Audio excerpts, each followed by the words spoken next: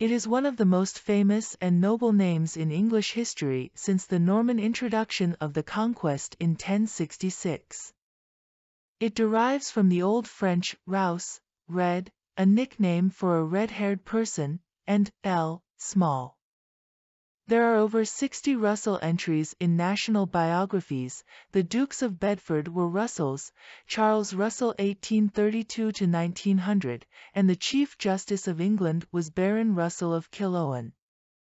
The third Earl Russell, better known as the philosopher Bertrand Russell, 1872–1970, left London on January 2, 1634, at the age of 19, aboard the Bonaventure, for the Virginia, the first of the Bonaventures, 3 months before the ship was due to leave London.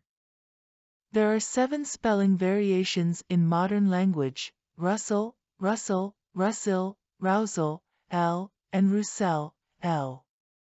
One of the oldest of these is the coat of arms of the Russell family of Shropshire, a black shield with a fess between 6 gold martlets. The martlets signify those who make their living on the wings of virtue and merit, with little land to rest on.